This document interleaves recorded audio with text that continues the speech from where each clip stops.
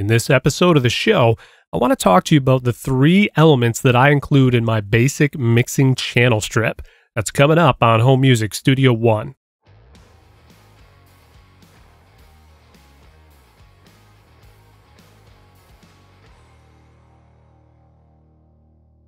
Hey everyone, welcome back to the show. Dave Maxey here, your host, and you are either listening or watching episode number 32 of the Home Music Studio One podcast. Glad that you are joining me once again. It's glad to be back with you again. This is the place where you can learn to produce professional home recordings, and you can do that on a limited or an amateur budget. You can also find us online at homemusicstudio1.com. Well, here's what I want to do in this episode. I want to talk to you about the three elements that I include in every channel inside my DAW as I begin mixing. These are the three plugins that I install first in order that I use for every channel on my DAW, and then I build upon that. In order to do that, though, I want to start by kind of explaining and prefacing this just a little bit. If I've got a project here that's open in Reaper, and I just created a project, inserted a single track, and then just clicked on Effects. And then underneath that, I've clicked on All Plugins. Now, this includes every plugin that came with Reaper, as well as the JS or the community developed plugins that came with Reaper. And then as well as, thirdly, the plugins that I've installed. So there's several VST packs that I'm using currently. So if I just scroll through the list of all plugins, I literally have hundreds of plugins that I'm looking at before me now. And I find that in one sense, this is great because I've got another option.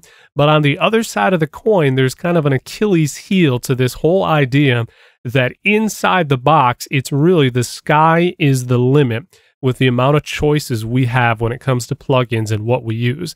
And I talked a little bit about this in the past, that it's important to kind of simplify what you use. Here's the big picture and the big mindset of what we need to do today, and really why I want to talk about this.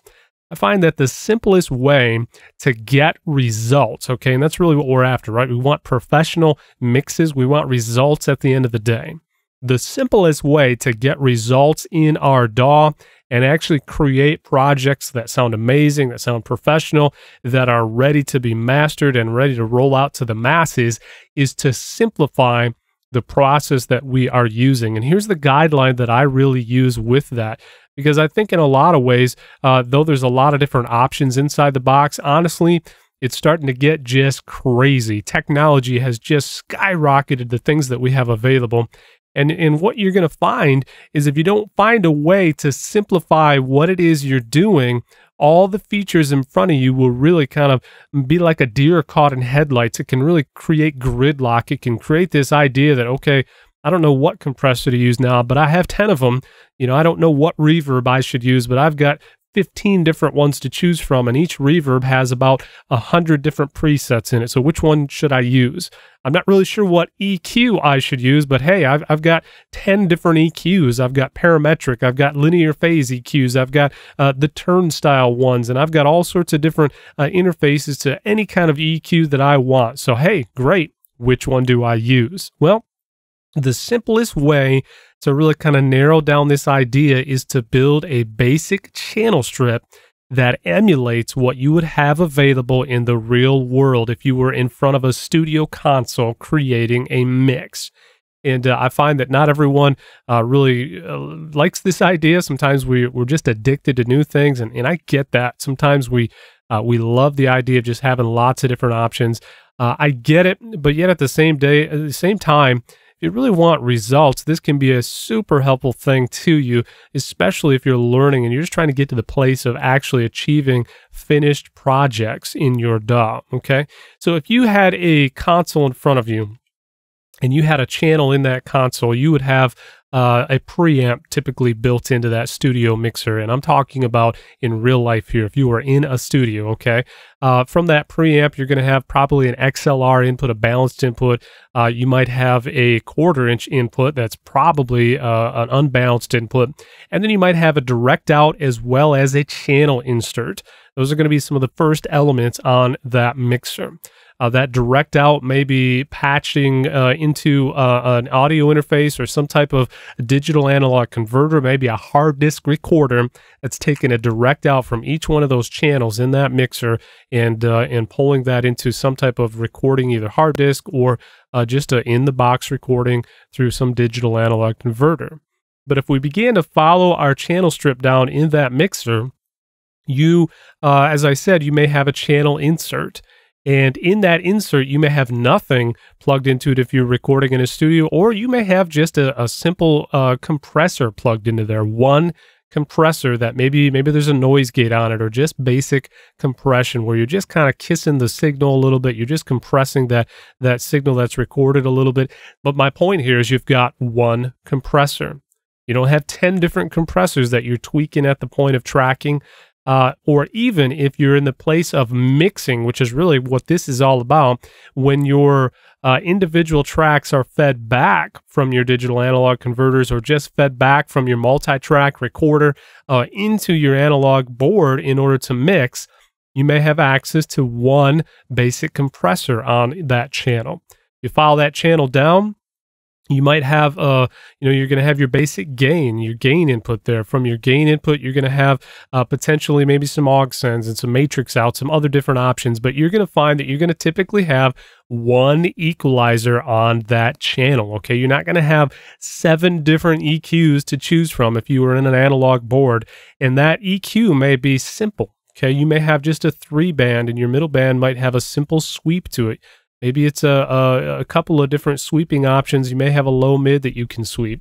You might even have, if you're doing really good, you might have an analog mixer that has a low cut or a low roll off on each channel that you have access to. Following on down the line, you might have a basic pan knob on that mixer. You might also have then your typical fader on that channel. And then, of course, your solo, your mute, those types of things are typical in an analog mixer.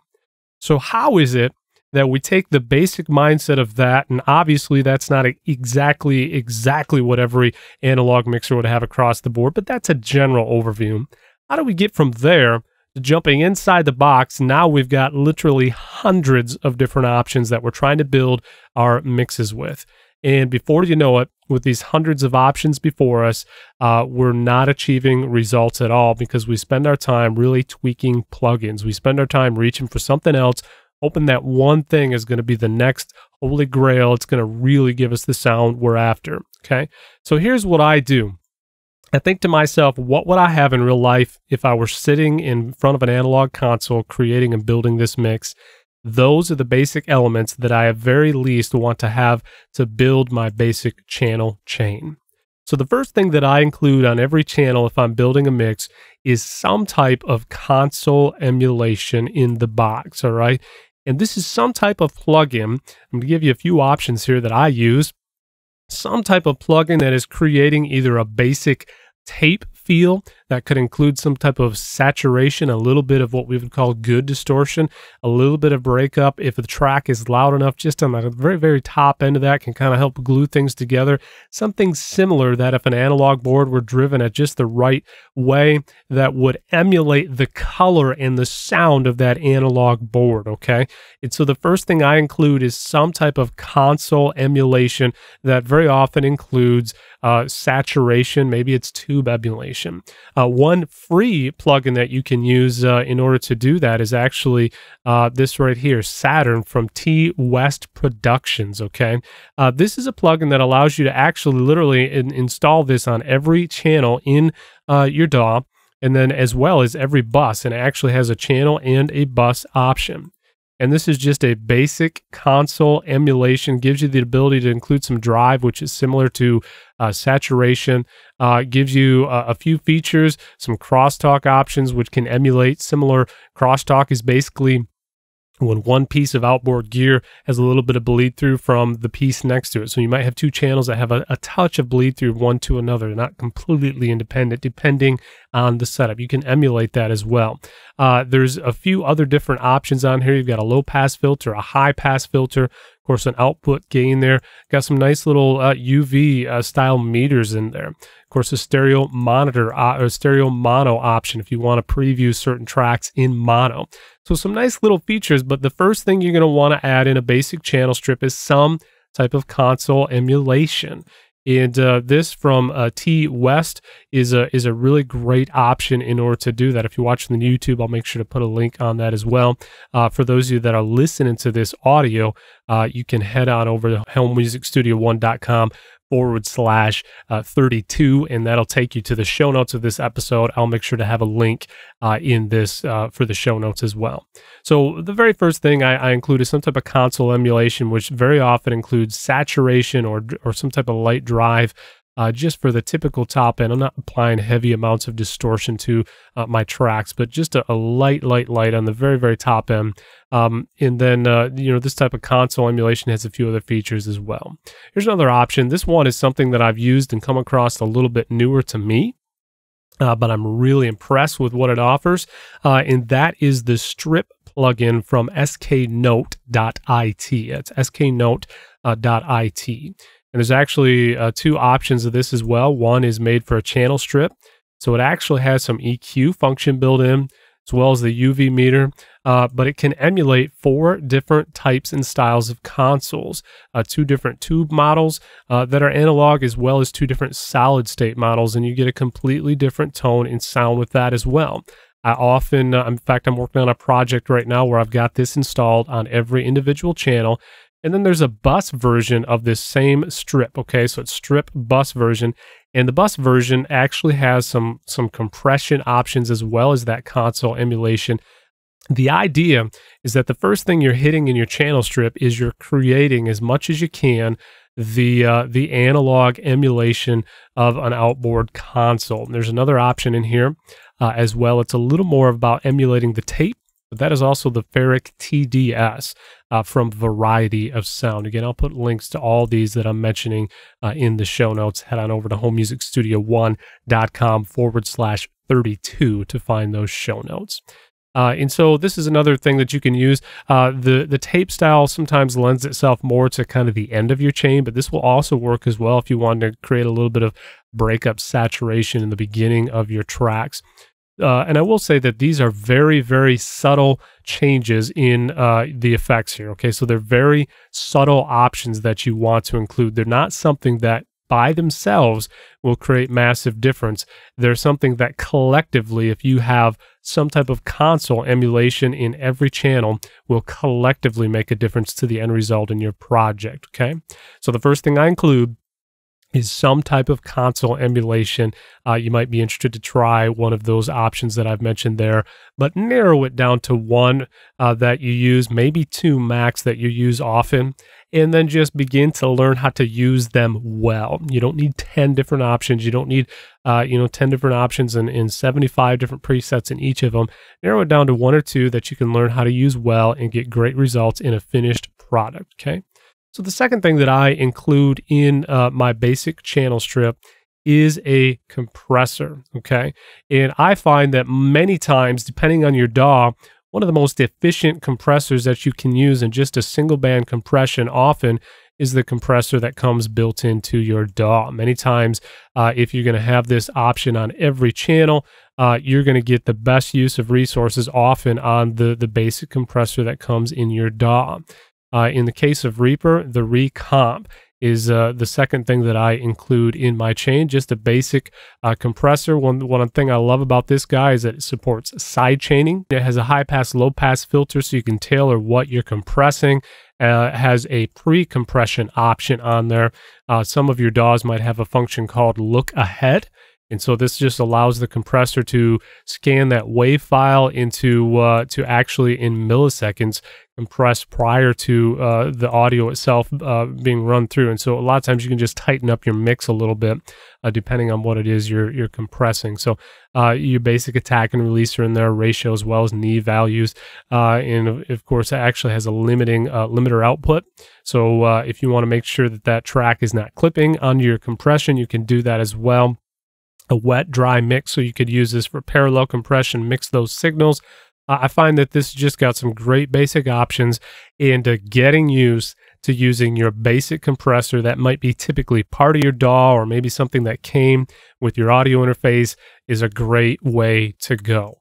Now, the next thing that I'll include in my chain is just a simple equalizer, okay? And again, I find the same thing to be true, that using an EQ that often comes with your DAW can be super helpful and many times the most efficient when it comes to computer resources.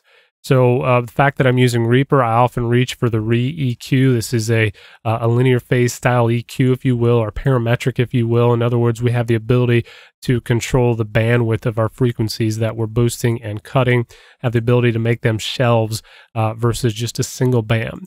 I have the ability to have a high pass, low pass filter or notches. And so we've got a lot of control within this EQ. What I love about this is I have unlimited bands, okay?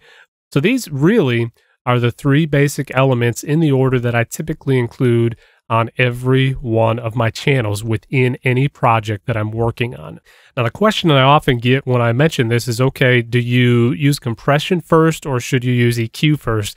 I often want to use EQ first, and so why wouldn't I do that? Well, the answer to that is simply yes. I find that for the most part, this interface works where I do a little bit of light compression first, because that's often what I would do if I were in an analog mixer. However, you can actually reverse the orders of these plugins depending on the source. If you've got something that is really having a difficult time, maybe you've got a microphone that needed some low cut in it, and you've got a lot of boom that's represented in the microphone, but it's not represented in the vocal. You may want to put an EQ first and roll off some of that low before you then hit your compressor. But then from there, you just simply add another EQ on the back side of that compressor and then tailor on the project. So depending on how well your tracks were recorded, I often compress first, but there really isn't a right or wrong. It just depends on the material. And then from here, there's nothing wrong if you need to add an additional EQ or a different compressor in the order. But I find that you can really accomplish a lot with just this basic setup right here. And learn to use this basic setup well, your mixes are going to come out far better than if you had 16 different plugins on one channel and you're really trying to sculpt the sound 10 different ways from Sunday. It's better to learn how to use a few plugins really, really well and then achieve great results than it is to have access to a whole lot more and then just not know how to use it. It doesn't matter how much you've paid for a plugin. If you really can't use it well, it's really of little value in my opinion. So this is the basic channel strip that I always start with. From here, you can always build upon that. As I mentioned, if you needed to EQ first, then I would often maybe slap another EQ after that compressor and think of my first EQ as a little more repair, my second EQ after compression as a little more tailoring of the sound to build it into blending well with my mix. So cannot stress this enough. If you really want to achieve results, this is one way that, even though I've talked about simplifying your plugins in the past, this is one way that I actually apply what I've talked to you about and just really simplifying the options that I have. So, hey guys, if you got any more questions, let me know. You can leave a comment at the bottom of this video. And then if you haven't joined us in the online community yet, now is a perfect time to do that. You can join literally the thousands of people that are signed up on my free Affordable Home Recording Tips newsletter. And you can do that by heading on over to freerecordingtools.com. And just as a thank you from me to you for joining that community, I'll begin to send you super helpful tips weekly in your inbox, as well as instantly a free copy of my ebook entitled Understanding Compression in the Home Music Studio. A lot of super helpful information in there. That's become a very popular resource for a lot of people. So if that's you, head on over to freerecordingtools.com. And until next time, this is Dave Maxey with Home Music Studio One.